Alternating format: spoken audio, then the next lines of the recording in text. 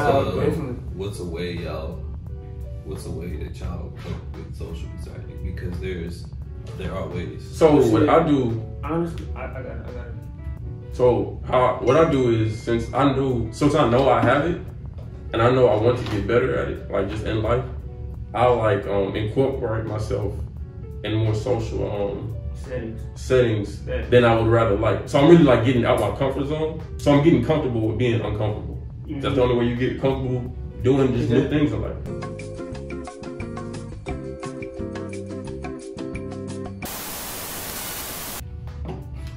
What's up, Benchwarmers?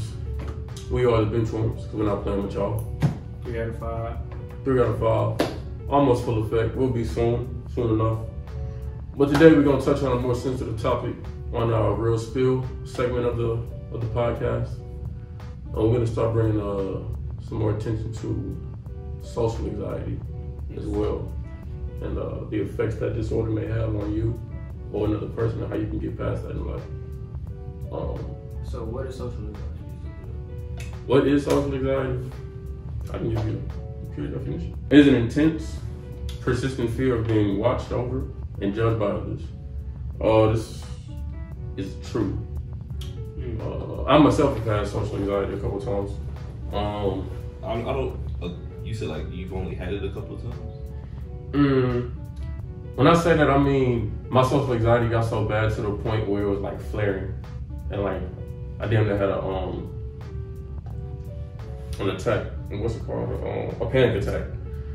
Because it got to the point I thought I was gonna have a heart attack, but it got to the point where I just realized, okay, I do have anxiety because this is like some different shit. Like this is, I've never got like that before.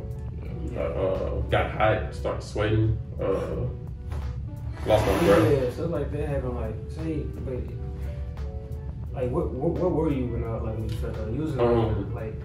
So yeah, this triggered me when I was at I was on campus at Prairie View in the not the MSC, but the other eating area. Yeah, with like the healthy food and all that. I was there, and then it just hit me out of the blue. I think when somebody had tapped me on the shoulder to talk to me that I hadn't seen in a while, and I didn't have no issue with this girl. I think we were like a club or something, and she was like telling me about what we were about to do, like for the rest of the day for that club, like the agenda down there. And like as she was talking, but I wasn't really just like listening because like it then like my hearing was like deafening, like slowly, and like my heart just started like beating faster and faster and faster. And I was like just looking around, and for some reason it felt like everybody was like staring back at me. And I was like, damn, like what's going on? Why is this happening? And I think she was probably talking to me for like 10 more seconds. I don't know what word she said, but I like had the face like being attentive. Yeah. But when she walked away, I think I just walked out because I wasn't even in the mood to eat anymore. Like then I couldn't breathe. So you could like, so that's okay. That's when you was talking to somebody as far as like you having a panic attack, as far as like you were thinking she was thinking some of you, or you was just like, no that anxiety attack was really coming from I think because around that time I think I was like homesick, and I was also depressed about other stuff going on with like my family and school. And so you just really had a lot going on. Yeah, I had a lot going on, and also I felt like there was a bunch of eyes on me for certain reasons that year. A lot of things can trigger not just a panic attack, but your social anxiety to flare. Yeah, definitely. It's plenty of things I've experienced. Like me, when I was younger, I had it so bad that I would like, okay, they took me to the carnival. And at first it's like, oh, I'm wrong rides, whatever. But at a certain point, I start looking around too much because I'm like, right. It's too like being too many people. Excuse me, too many people around, or it's like homesick and depression that gets to you as well. And it's like anything can happen, and it's triggering, and you're flaring. And you're just like, once you get that feeling of not breathing, you start panicking because no one wants to die. So when you get that feeling of you can't breathe and you're panicking because now you're gasping for air. I've had many panic attacks, so it's like, and like. So do your panic attacks come from social anxiety or just anxiety in general? I think mine that day, it wasn't even from social anxiety. it was just the anxiety that I have. Cause like my more social anxiety instances, it's more just me like I'm out somewhere, like what you were saying. I'm just like looking around a lot because I just, I don't know these people, I don't know what's going on, so I just like have to keep eyes out everywhere. Like if y'all haven't noticed, I'm getting paranoid. When we're out in public, like when we went to the mall, if y'all didn't notice, I was on my phone most of the time. I don't like looking up and seeing too many people because that. Like what's standing back at you? Yes, it's at a certain point I feel like it's too many people looking at me, especially, and I'm social anxiety come in different ways. Like fail, like you're so scared to fail. Like it's like we're gonna talk about that tomorrow. I feel like you feel me. It's a lot. It's a lot that goes on with it. So it's different points, and that shit just like it's things you can do to kind of like balance it. But in overall, it's like it's a crazy. It's not something I take lightly because I know people sometimes be like, you got to get over your social anxiety. Oh no, you just tripping this and that. Like they don't really understand. It's a journey, not a sprint. Yeah, exactly. It takes some time, some years really. It's not something you can just I can get over that in a couple months. Like some people, it could take months, but I know a lot of people take years. Exactly, and then to even put in the effort is half of the battle, because it's gonna take those years too. But the strain or the toll it puts on your mental and your physical to even put in the effort to make that change, to want to get better with your anxiety. It's a lot. It's definitely a lot. Trey, have you ever had any examples of social anxiety? Or just being out and just feeling like I ain't gonna lie, I don't think my attack really got as bad as y'all's as far as like you had a panic attack? I never had I'm not gonna say I had a panic attack. But it was like I got real uncomfortable, and I can really feel it. Like I can feel myself getting nervous. Like When you was that? I think I was the first time.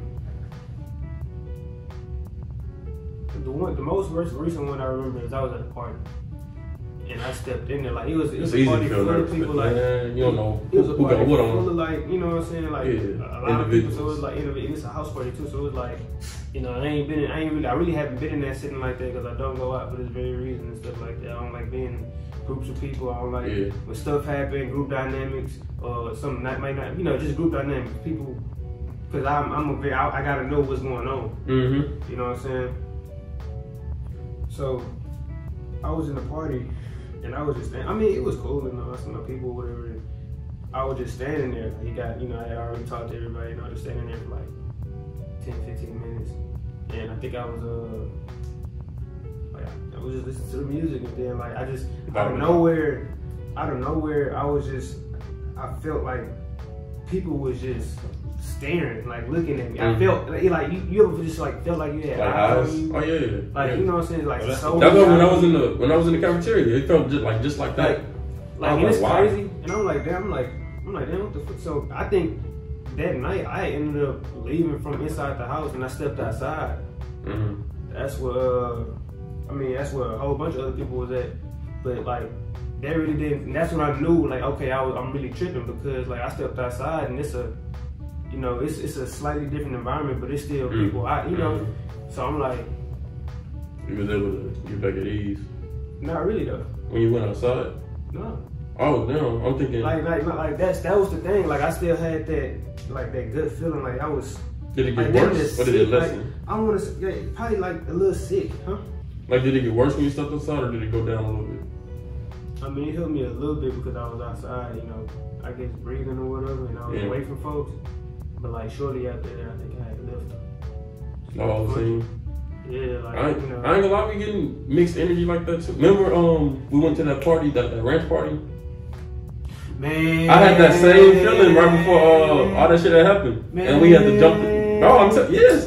It be energy like that though. That night was so crazy. I gotta trust your feeling on that. I promise. That night was so crazy because you know what? I had just got out of surgery and I couldn't even run. I couldn't even run. We talking about that? I couldn't even run like we that. We're gonna talk about it later. Bro, okay. But just cause when shit like that happens, like damn, what the fuck? Like I went out and my ass could have got shot because I I really couldn't move over shit. When that adrenaline run, yeah, but you ain't feel it at that moment. Saved my life. Man, shit, I ain't feel that damn. I ain't feel it at all. She got. No, I can definitely agree with you. What's a way that y'all cope with social anxiety? Because there are ways. So what I do, honestly, I got it. So what I do is since I know I have it, and I know I want to get better at it, like just in life, I'll like incorporate myself in more social settings than I would rather like. So I'm really like getting out my comfort zone. So I'm getting comfortable with being uncomfortable. Mm-hmm. That's the only way you get comfortable doing just new things in life. So like boom, after I had that panic attack, I got in like 3 different PV clubs. I got into the editing club. I got into a media club about like music and shit. I just started like just being out more because at that time you was gone and you wasn't at Blend no more. And I think damn near everybody else had left. It was really just me. Oh yeah. So I was really just trying to like just be out in the mix more to like get more appropriated to understanding that I have anxiety and get better at it. Yeah. So like I enjoy the carnival. I don't just like being around a lot of people, but I could do like the carnival. Like the carnival's fun, and like I'll just be looking around and like paranoid, but it's cool. But I would probably be like a little bit more uncomfortable at like a concert setting, because then it's like just I don't think I really just. I'm not. A concert is really pretty much like a party. You got PV concerts, pretty much they know how it is. Sometimes they just be in stadiums and shit like that. But you know they like. Yeah, the stadium was cool. Like a PV, that was cool. Like I feel what you're saying. But like when it's mosh just pits and shit like that. The mosh pits. Nah, that's not for me. Like I wouldn't go to like a Travis Scott concert or a Playboy Cardi or Chief Keef. I wouldn't go to a Chief Keef concert. Yeah, I fuck with the music. I listen to it. I don't fuck with that. I don't want to just. Yeah, that's going. Nah, I can't do that. For me, it's because just throwing myself out there like that, I personally can't do it. Mm-hmm. Like it takes time. Like if I just start throwing myself out there like that, especially if I'm by myself and I'm alone, no, I can't do it because I'm gonna freak out. Somebody's gonna say something to me, and my brain is gonna completely take it a whole different way. Like they could probably be saying something to help me, and I took it as a bad way. I'm gonna spaz. Oh yeah. That I can't do that. I felt it. I was at work, and I think I was fucking up. I think I had somebody was waiting on something. Like it's like social anxiety. I feel like I'm now that I'm thinking about it and I just read this, I got a better understanding of it. So now I'm thinking about other things, like just keep popping up in my head, like I said at the time I was at work. Mm-hmm. And I think these people waiting on their food or something like that. You know what I'm saying? Other people, some people that just walked in and I was already behind them doing this. Okay, yeah, because I was away too, so I know how that feels. So boom. It's a lot just going on. Usually it's like cool for me. Mm-hmm. But when it's people looking at you can damn near hear them talking about you. Like, bro, I'm not gonna lie, bro. I'm not gonna lie. Don't. You can't let me hear that. Because if I hear it, but they're not like talking about you. No, I know. But I'm saying like, if I hear it, this is taking it's taking a minute, or they looking at you a bartender. But you don't even have time to spaz out on them. But I'm busy. I'm not saying spaz on them. I'm saying like if I hear, like if I start hearing that shit too. Oh yeah, then it. I'm damn near gonna have an attack right here in front of me. My self-esteem probably gonna go down after that. But that's how it's weird. Yeah, it's a weird feeling. But that's how I worked on it though. That's exactly how I worked on it. I was able to go there and do it because it's so crazy thinking about that whole little process I went through. Like, I started there as this and I ended up as this, and it's like it really changed me as a person. Yeah. Like, at first I didn't really care about meeting new people. I already got friends, so I don't want to meet friends. It was a Trey Band's arc. It's like I don't, it's it was just like that, like So I never really just tried to reach out and make new friends. You feel me? Yeah. So when I got there, I was like kind of antisocial. I only talked to like maybe a couple people. The person I got hired with, and a of course, the other black guy. You know. Yeah, I know what you're talking about. No, but you know what I'm saying. And eventually, I got out and got to meet new people, and they got cool and shit So like that. tell me, what's a way you think you could start or get in the process of starting to help your social anxiety or any anxiety? What's the start? Yeah. Like how do you manage yours? The very first start. How do I manage it? Yeah. I don't really go places. Like that's the. Like I said, I think mine's just coming like. Really, I don't want to say I isolate myself, but it's like, it's damn not how it is. Like You stay in your pocket.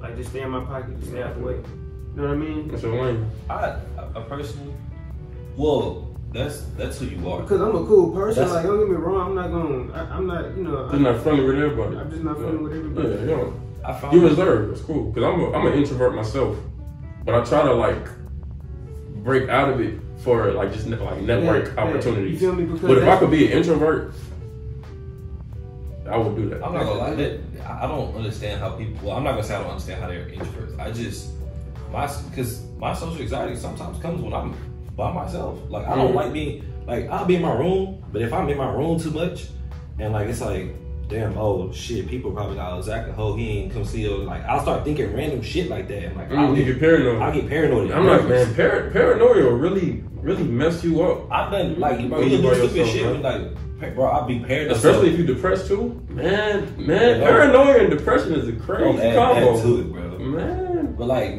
for me, how I started doing it is damn near the opposite of trade. I actually was like, you know what, fuck it, I can't just be scared to like I'm around so many people. Like when I get nervous, I start to talk. I'll start talking. And I train my body to do so. Like so that way I'll start talking to people and I can start seeing that these people not here to hurt me and then those voices go down. I feel that. Yeah, I do that too. That's in the setting as if like it depends on the setting. But say you walk in a setting where like you don't know nobody. But that's another thing. One person. That's the thing. I don't go by myself. You know what I'm saying? That's I have to learn how to do that. I wouldn't be by myself either, but still like. I mean, if I'm only with like 2-3 people and it's like that's why remember when we went to that graduation party? Yeah. You know, like no, that's the thing. Cause I'll go like her shit. Like, I was like, damn, I could swap by myself, but I don't even really just know her family like that. Yeah, like you feel me? Like I know one person. And she knows that. Everybody living there too. Like yeah, who's this nigga eating my daughter's fucking food? Like, why is he in my house, my backyard? I'm gonna bring another person she know. It feels better. Like I feel much better going into a place where I don't know nobody if I bring somebody with me. Definitely. Cause that way, even though I don't know y'all, I'm chopping it up with you. And eventually somebody gonna say something. And once I start talking to somebody new and give it a couple of people, the next thing you know, I can talk to them. Like, that's one way to avoid social anxiety is to be around your people. Like, you know? And that's what it is. Like sometimes you just need to talk. You feel me? And I just get to talking, and then next thing you know, like, this dude actually real cool. Cause at the same time though, you do. I do agree with what you're saying, and as far as like you gotta know how to speak for yourself. Like that's one thing you just gotta learn. Anybody gotta learn how to do, because if you can't speak for yourself, closed mouths don't get fed. And that's the perfect way to fucking end the show right there. On a note like that, because he's not lying. Real spill. We gonna give out some more free game on another episode of Real Spill real soon. And our next video with the amazing collab. I'm not even gonna say who it is. Surprise guest. Y'all check that out on the next episode. Until then. Dragon Ball Z.